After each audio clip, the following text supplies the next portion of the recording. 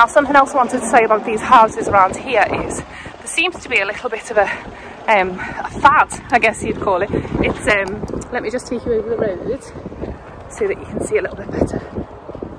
Seems to be a little bit of a fad where people are taking these 2-bedroom houses and turning them into 3 beds, which in, you know, places like London, that works fantastically. Spaces are a massive premium in those kinds of cities. In Liverpool, not so much.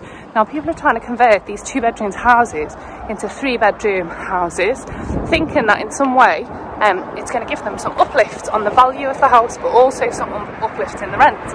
Now, I would argue that a 55 square metre house is a 55 square metre house, no matter how you carve that up. If you want to turn that into a 10-bedroom house, it's still only a 55 square metre house, and our valuers are not stupid, okay?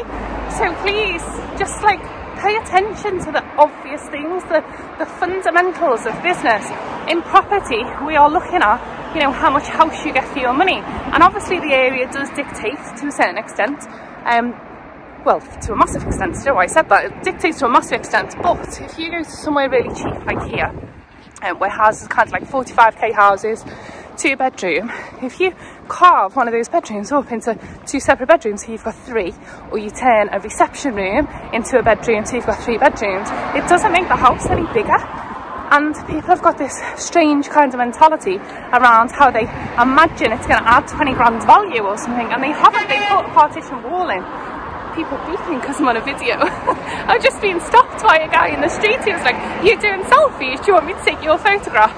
I was like, "No, this is for YouTube." And he was like, "Oh, I'll get out of the video then." So anyway, so let me just take you, I'm gonna have to walk a bit further, my hands are blue.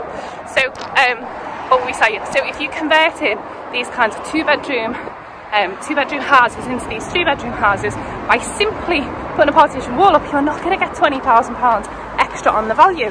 And it's a really strange mentality that people have, and then they get frustrated when the valuers don't come in at the value that they were expecting.